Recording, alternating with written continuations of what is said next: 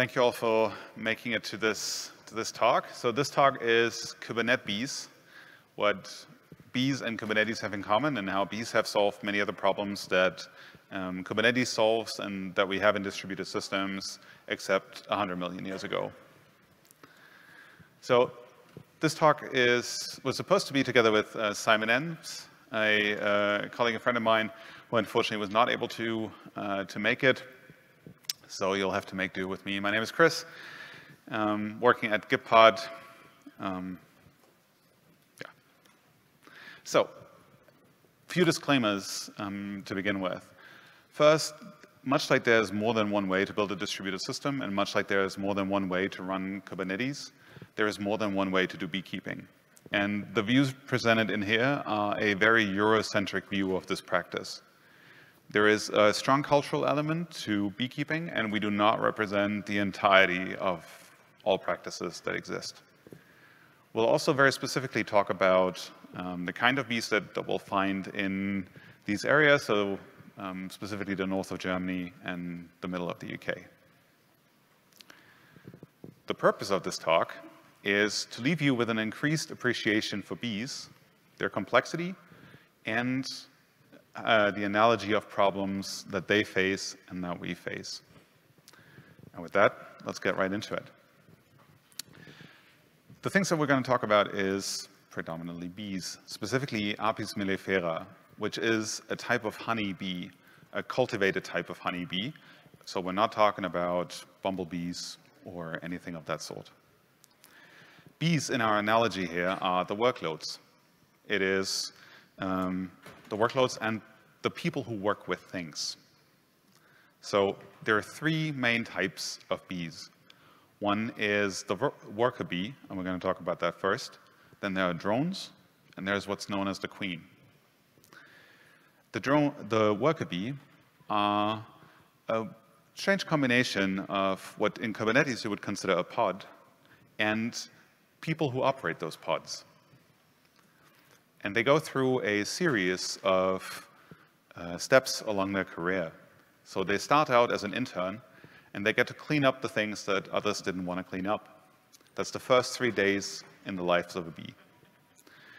Then they move on into a sort of DevOps and delivery role where they help bring new bees, i.e. workloads, into life. So they're literally nannies that feed other bees and help them get out of their comb. Then they become builders, which in our world would be the equivalent of an SRE. They quite literally build honeycomb, they quite literally produce wax, and they stand the infrastructure that the rest of the hive runs on. After that, they move to the blue team, where they prevent bad actors from entering the hive, so they're quite literally guard bees that stand guard at the entrance, and followed by becoming a forager. And when you normally think of a bee, this is what you would think of. You would think of the one that flies around and goes to flowers and collects nectar and pollen and brings that home. That's only 20 days, only half of the entire life of a bee. So let's do a show of hands. In those 20 days, how much honey do you think a single worker bee produces? Who thinks it's less than 1 gram or 1/28 of an ounce? All right, I want to say that's about 1/4. Who says it's 5 grams, about 1/5 of an ounce? Want to think that's about the same? Hands? And then 10 grams, 1/3 of an ounce. I think that's about half. It is really less than 1 gram. It is 0.5 grams on average, 1/56 of an ounce of honey. That means to fill 1 jar of honey, you need the life's work of 1,000 bees. The reason bees live 43 days is because they quite literally die of exhaustion. So they keep collecting and collecting, and eventually they just can't collect anymore. So a single jar of honey represents 1,000 bees. Let's talk about drones. So that was the worker bee. This is the bee that makes the worker bee is the most common bee. It makes the mass of bees in a hive. Or put into the Kubernetes world, it's the mass of workloads that you would run. And then there is a drone, and the drone doesn't have a good equivalent in this example, or in this analogy. You could think of it as a way to bootstrap the hive. In nature, the purpose of a drone is to ensure genetic variance within the bees. They do have a service discovery aspect. So drones and virgin queens meet to introduce genetic variants, and they need to discover where they would meet. And the way that happens is through the use of so-called drone congregation areas. So there are specific areas that drones fly to and that queens fly to where they meet. And they're about 100 meters in diameter, and they can contain drones from more than 100 different colonies. So thousands of drones. And the interesting thing is we humans have absolutely no idea how they do it. We don't know how they identify those areas, and we don't know how to do that kind of service discovery. And yet, drones as well as queens are capable of doing this. So they're capable of, most of the best theory we have is that they can detect landscape features to find those areas. Now, we don't understand how they do it, so you might be wondering, how do we produce maps like that? We produce maps like that by sticking tiny antennas onto bees, and then we use harmonic radar to track their flight path. And this is how we study the flight behavior of bees. There is a resource pressure eviction. So in Kubernetes, when a node runs out of memory, out of disk space, it will start evicting workloads. And the same thing happens in bees. As the winter nears and food gets more scarce, and there are fewer queens that would need drones to match, drones are evicted. And in English, this is quite literally called drone eviction. In German, this has a very poetic name. In German, this is called Drohnenschlacht, which literally translates to the battle of the bees or the slaughter of the drones. Let me show you how that looks like. So you see here the two bees sort of fighting, and the lower, the bigger one is the drone, and the upper one is a worker bee. And you might be wondering, how is it possible that this tiny bee can manage to fight off this big one? And we're just saying this is a resource starvation situation, right? We're running out of resources. And so the drones just no longer get food. Drones are incapable of feeding themselves. They cannot sustain themselves without the help of worker bees. And so worker bees just stop feeding them. And so they get weaker, and come eviction day, they cannot fight back. The queen. Intuitively, we think of the queen as sort of the head of state, and the name would imply that. In reality, the queen is really just one other function within a hive. And in our analogy to Kubernetes, the queen is really a horizontal pod autoscaler. So the horizontal pod autoscaler will increase or decrease the number of replicas in a replica set depending on different signals such as CPU or memory needs or requests per second. The queen does very much the same. What a queen does is she lays eggs and scales up and down, mainly scales up, actually down is a natural process, the population within a hive. And so here you see the average colony population as it happens over a year. Again, this is a very Eurocentric view, and this curve will look very different in other parts of the world. What you see here is that we go from a mere 5,000 bees in the winter to up to 60,000 bees in the summer. Now let's do the show of hands again. At their peak, how many eggs can a queen lay per day? Who thinks it's 500? That's about 5 hands. Who thinks it's 1,000? That's considerably more. I want to say a third. And who thinks it's 2,000? That is the vast majority, and you are indeed correct. So a queen will be able to lay or bring to life, so to speak, 2,000 bees per single day. There is a failover mechanism that does not exist in Kubernetes. In Kubernetes, if your horizontal pod autoscaler goes missing for whatever reason, it is not automatically replaced. Whereas with bees, if the queen goes missing, that does happen. So when the queen goes missing, the hive will recognize that and will take existing brood to rear a new queen. So what they'll do is they'll take existing larvae and feed it with an excess of so-called royal jelly, or gelée royale, which is a very nutrient-rich mixture. And that's the only difference between a worker bee and a queen bee, is what they were fed when they were young. Should there be no brood anymore, worker bees can also start laying eggs, which are then not fertilized. And so only drones will come out, and the hive is doomed to fail. So these are the different types of workloads, the different types of bees. Now there's communication. It's a distributed system, so they need to talk to each other. And one common pattern that we see in cloud-native applications and in applications that run on Kubernetes is using a pub/sub mechanism, something like Nats or Redis or RabbitMQ or something of that sort. And bees have several pub/sub mechanisms. One of them is known as the waggle dance. And the purpose of the waggle dance is to demonstrate where there is food to be found. So one bee flies out, finds nectar or pollen, and then comes back to the hive, and if there is enough food for other bees to gather, the one that just returned will advertise where that food is to be found. And it will do that by walking in a figure of 8, and on a straight line will waggle their tail.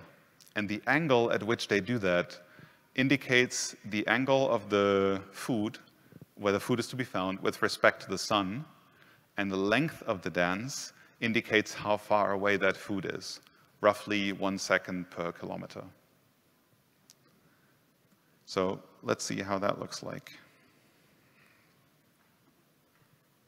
So you see the bee walking that figure of 8 and shaking their tail, and that tells all the other bees around where to find nectar.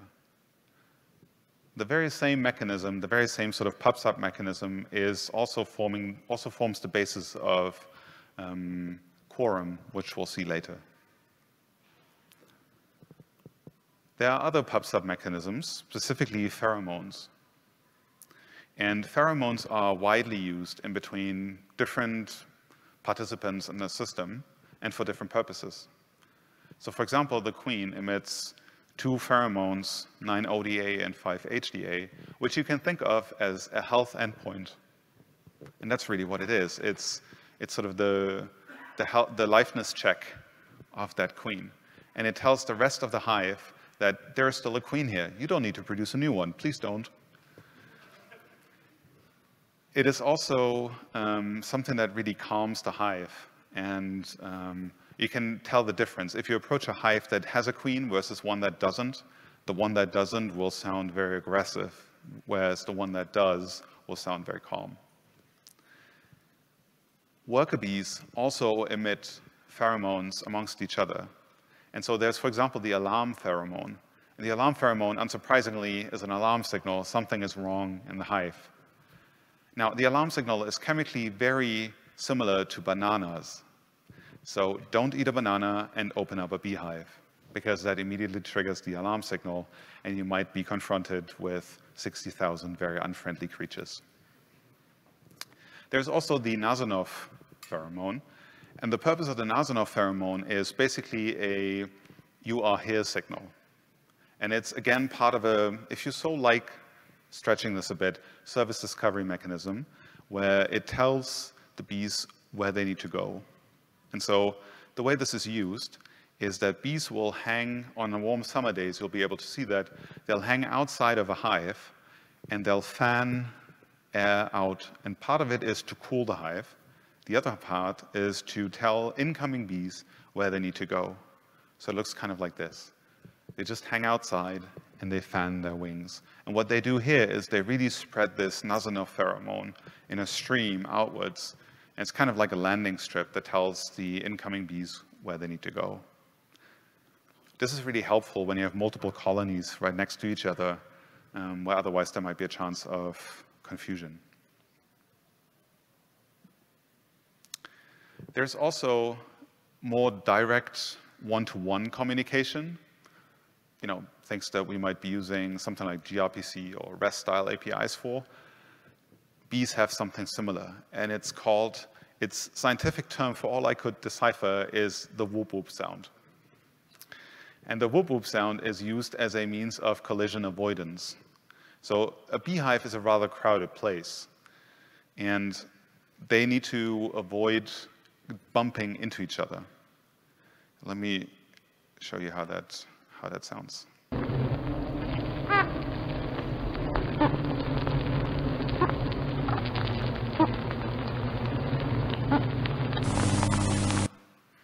So that was the whoop whoop sound.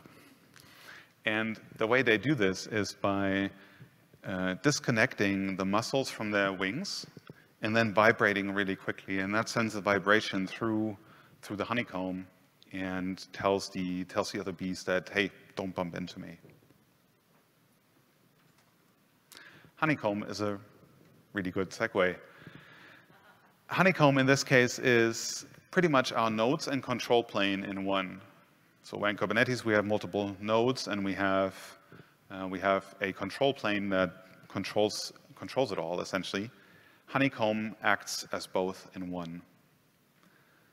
So first off, it's quite literally the thing that bees run on, pun intended. It's also the place where they collect and store the nectar and then turn that into honey. And so this is an important thing to know. Bees don't actually collect honey. Bees collect nectar, and then they turn it into honey. And there are two key differences between those two substances. One, nectar has about 80% of moisture content, whereas honey has about 18% of water content. And honey has gone through bees, so to speak, multiple times. And every time they add enzymes that make the honey more durable and antibiotic in the end. And this process happens on top of honeycomb. So what you see here is at the bottom, the sort of glossy stuff is basically nectar and honey in preparation. And the covered stuff is honey that has reached the required moisture content of 18%. And then it gets capped. And this is one of the many ways that bees do state management on top of their control plane, on top of honeycomb. So once honey is done, they'll cap it, mainly for preservation reasons, but also to show that no more needs to be done to it. And it helps beekeepers understand when that stuff is ready to be harvested, because it's capped, and that's a good indicator that now is a good time to pull it out. Honeycomb is also used to grow the bees themselves. And so what you see on the far left are the eggs that the queen laid. And then the further we shift right, we go through the different stages that a bee grows in. And in the end, again, it gets capped. And you'll notice how the capping here looks different. It's much more yellow. It's not as white. And in there, the bees will take a few more days until they're ready to basically bite their way out. And so whenever you pull a frame, it's very likely, if there's brood on it, that you'll be able to see a bee trying to make its way into this unknown world. We also spoke about the queen as a horizontal pod autoscaler. And the size of honeycomb determines what kind of brood gets laid in it. So the queen doesn't actually get to make that decision. This decision is made by the bees as they build the comb, and the size determines what gets put into it. And so again, pulling this back to the control plane analogy, like if you think of these individual cells as resources, they tell you, they give you information about what needs to happen with it. So specifically, worker comb is about 5 millimeters measured from flat to flat side. Drone brood is about 6.4 millimeters, or a quarter of an inch. And then queen cells, we spoke about that auto-failure, failover mechanism in the autoscaler. that then grows up to 8.5 millimeters. Now, the difference between a worker egg and a drone egg is that the worker brood is fertilized and the other isn't, which also means that drones don't have a father. So male bees only have a mother, not a father. You might be asking, why is honeycomb shaped the way honeycomb is shaped? Why are bees doing that? And the reason is, it is the most efficient way to build this structure that with regards to how much material do you need to build the walls and how much surface do you get out of it. It is also the only polygon that tessellates across a plane. So take this example. When you look at the triangle, we need 6 pieces of outside wall to fill 4 triangles of surface area, whereas with a polygon, we can use those 6 pieces of outside wall to produce 6 pieces of surface area. Again, we humans don't really know how they make this hexagonal shape, or this polygon shape that we all know of honeycomb. The best theory we have right now is that they build something that's essentially cylindrical, and then they shape it into the shape we all know. So we've spoken about the workloads, we've spoken about nodes and the control plane, and then there are clusters as a whole. And in this analogy, clusters are the hives.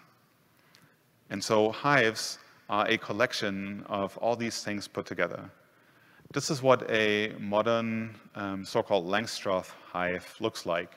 And most sort of Western styles of beekeeping use some derivation or another of this kind of format. And so what looks like essentially server blades is really individual frames where the honeycomb grows in. And then the different levels are used for different purposes. So at the bottom, the deep super is where the brood grows. And then there is what's known as a queen excluder. It's basically a grid through which the queen cannot go. And on top is where the bees will put the honey. And so then we humans can just take the honey and extract it. There's also multi-cluster setups, which is actually the most common way of keeping bees, where you would have multiple hives standing next to each other. And you might have seen the colorful paint that gets added to beehives. And that's not just decorative, it also helps the bees actually find their home. So as they leave the hive, they'll circle around and sort of scan the area that they're in, and they remember the color of the hive that they left from. There is an admission controller that exists for hives. So admission controller in Kubernetes will reject workloads that we want to run on it or not. And something similar exists in beehives. So if bees that are not part of that hive, or say wasps or bumblebees or anything else tries to enter that hive, that will be rejected. And the way that looks like is a bit like this. Again, you see one bee trying to convince another not to enter that hive. And these are the guard bees that we spoke about earlier that are part of sort of a worker bee's life.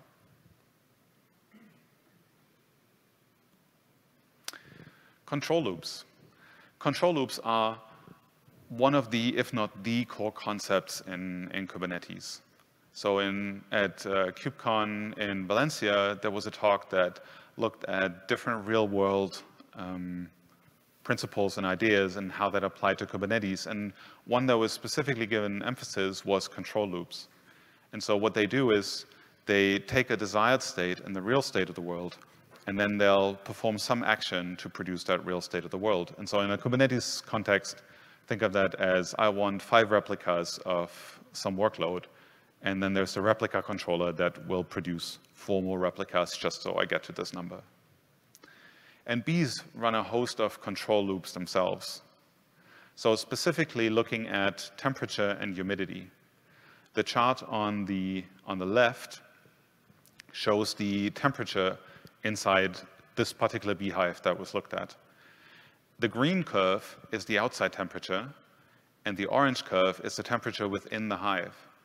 And you'll notice how it's approximately stable and little disturbance from the outside temperature makes its way to the inside temperature. And they do maintain that within sort of a perfect brood temperature range. Humidity is even more impressive. The blue curve is the outside humidity, and the green curve is the humidity within the hive. And bear in mind that in that time, when this was measured, they'll collect a lot of nectar, so they'll import a lot of humidity, and they manage to get all this humidity out to keep the overall humidity within the hive stable.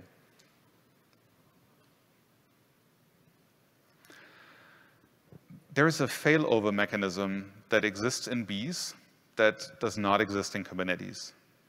So if the hive runs out of space, so to speak, so for example, in Kubernetes, if you can no longer schedule because you don't have any more nodes, and you also cannot get more nodes because, I don't know, you've reached your quota limits, for example, or you don't have an autoscaler, you just don't schedule. Bees, in turn, will basically create the equivalent of a new hive. So think of this as your Kubernetes cluster doesn't work anymore, so it's just going to go and create a new one. And that's literally what bees do. The process is called swarming, where approximately half of the colony will decide to just go and find a new home and create a new hive. The way this works is that they'll all stream out of the hive, and it literally looks like pouring bees out with a fire hose. It's quite impressive and a little bit scary to see that. They'll then find a spot where they'll come together, and after that, a search for a new site happens. And this search for a new site happens when scout bees leave, try and find a new place, 3 to 5 meters above ground. Ideally, bees have been there before. And then they'll come back and they'll advertise for what they found. So, and the advertisement happens through the waggle dance that we saw earlier. If another scout bee will see that, they'll go with that original bee and look at the site that was found. And this process is repeated until enough scout bees have decided that this is a good site. So there is a quorum mechanism by which the decision is made where to go next. And once that decision has been made, the scout bees will emit what's known as the piping signal. And the piping signal is very similar to the whoop whoop sound. And it's basically a, ladies and gentlemen, start your engines. Because all those bees very tight in this, hanging very tightly together, if they all were ready to fly at 35 degrees, they'll just boil. And so they don't do this, they cool down, and then when that piping signal comes, they all warm up and get ready to fly. So, summing this up, we've seen that a lot of concepts that exist within Kubernetes also exist in the real world, specifically within bees. From autoscaling to failover, even failover modes that Kubernetes does not yet support, to service discovery, role-based access control. We have not spoken about metrics. Bees emit a variety of sounds, weight, count, temperature, etc., that we as sort of operators of those clusters can use to gauge how well they're doing. There are means of message passing. There is a concept of time, and there's quorum. So in conclusion, inspiration for solving our problems can come from pretty much anywhere, specifically things that look so tiny like bees. And I know this is a really lofty conclusion, so I'll end on something that's a bit less lofty. Bees are pretty awesome creatures. Thank you for your attention.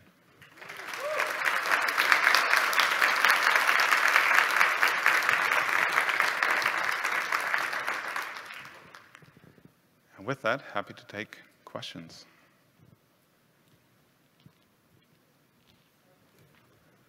There's a microphone coming, I believe.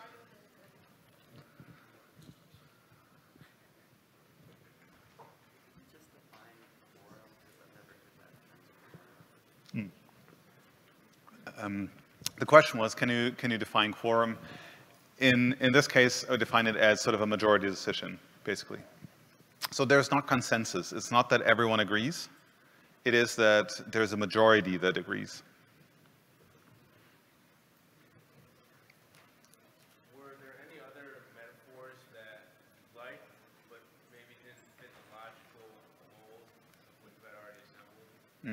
So the question was if there were any other metaphors that I liked, but that did not fit the mold of the story. We thought to, like my co-author and I, we thought to pull this a bit, like structure this along sort of this is a distributed system, this is what Kubernetes does, and then this is what you can run on top of Kubernetes. And we did find metaphors for these individual points, but as you noticed, some of them were stretching the analogy already. And for structuring this way, we found that most would have, strained this beyond credibility. Hi, you mentioned at the beginning that you're looking at bees in 2 very specific areas, but why was that? Why not bees in general? Bees, or are the bees significantly different and match more with, I don't know, hypervisors or something? Yeah. So there are several reasons. One, Simon and I, we are both beekeepers. We keep bees ourselves. And the ones that we spoke about is just what we're most familiar with. It is something that we've very intricately looked at. Whereas other bees, some behave similarly. However, there are about 4 or 5 types of honeybees that behave in the way I showed. Wild bees, for example, behave completely different. Most of them are solitary creatures that don't form hives and don't exhibit sort of similar behaviors of sort of distributed systems that we saw here. So part of it is, this is what we know. Part of it is, some bees just really behave very differently.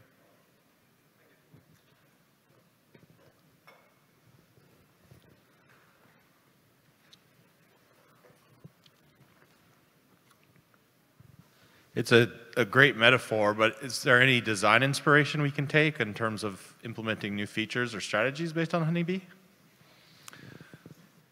So the failover modes are particularly interesting, where, for example, the cluster essentially replicates itself in a way. I'm not even, like, when I think about needing to operate something, I'm not sure I would like that.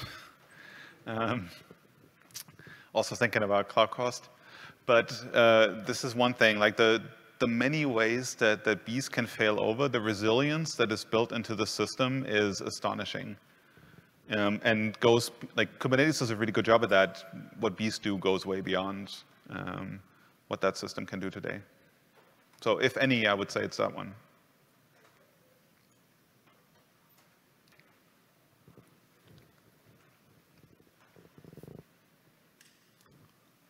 So earlier in the talk, you had the heat map showing where the bees kind of were, and you said that there are antennas attached to the bees. How do you get the antennas on the bees? Painstakingly. So marking bees with something is actually a quite common process. So queens, for example, are commonly marked, sometimes with tiny little stickers. And so there is glue that does not hurt the bees, and the outer shell is chinin, so you can stick things to that. So the way you add the antenna is you catch a bee and you glue that antenna to the back. How do you catch the bee? Great question. Bees are super calm creatures. So you can pull out a frame and they'll just walk around as if nothing happened. And so one way you can catch them is, quite literally, you can just pick them off and they'll do nothing. Cool, thanks.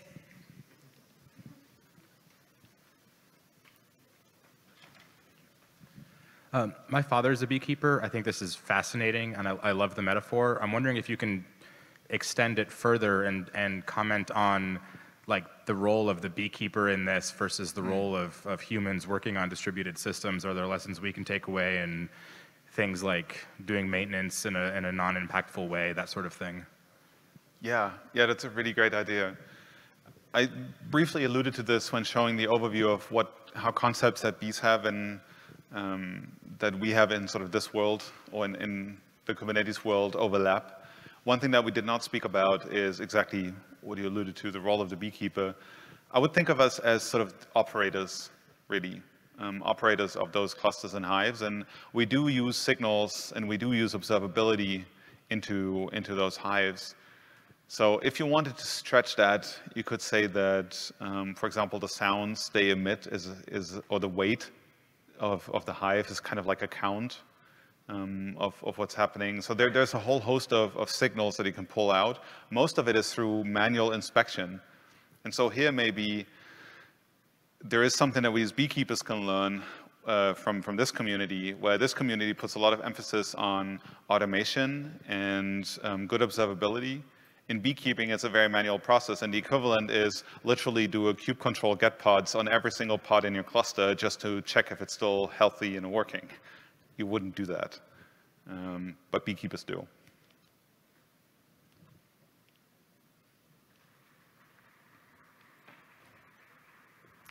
Awesome. Thank you very much. Thanks for coming.